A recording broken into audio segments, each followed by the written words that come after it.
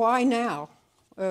Some of it is that sanctions were hurting, but that wasn't all of it, because U Thant Minh used to argue a few years ago that, in fact, the sanctions were only driving the Burmese into the arms of China more than anything else, and that they were doing just fine, because the Chinese entities to some degree, and I don't want to offend anybody who's Thai here, but those of us who live there know, are also good at corruption and bribery.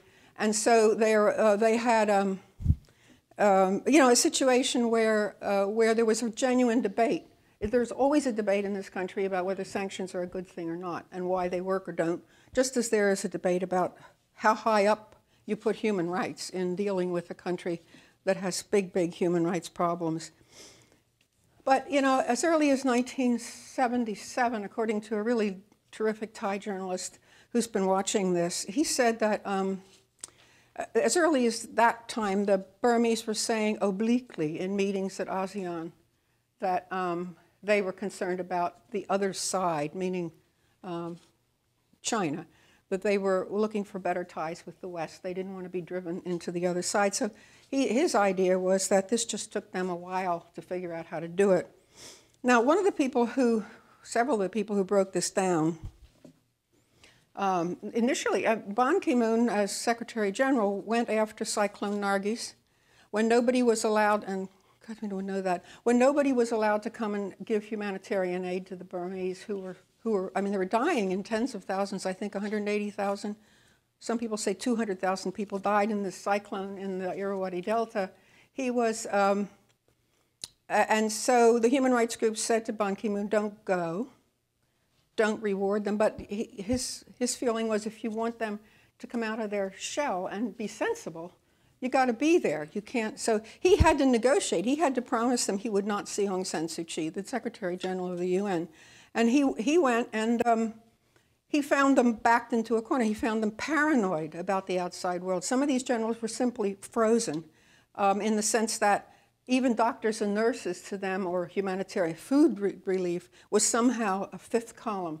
This was 2008, so you see they had seen the Americans in action in other little places like Iraq and Afghanistan, and they really apparently thought that they were in real danger of being invaded.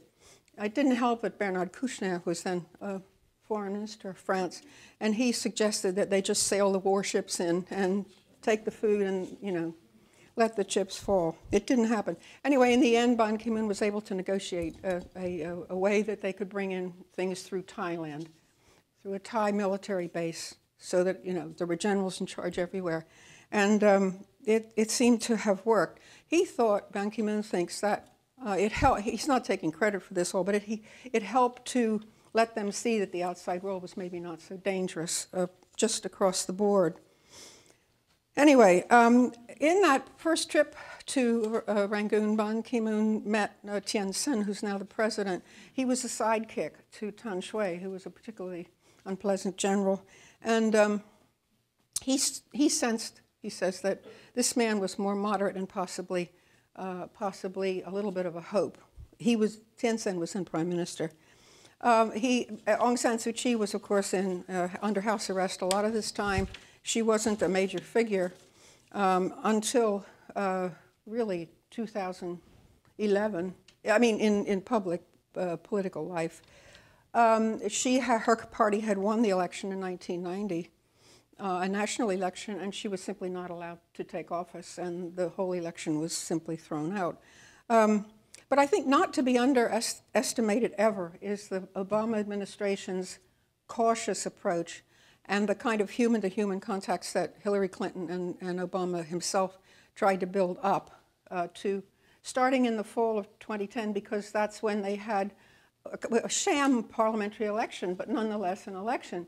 And so the U.S. could start having a slight change in its attitude toward the Burmese, and they came up with a sort of plan like, you move and then we move, you move, we move. And eventually they could get to the point where he felt that Hillary Clinton could go to Burma, which for them was enormous. And then, of course, they saw her and Aung San Suu Kyi get along so well. Just leave it to the women, right?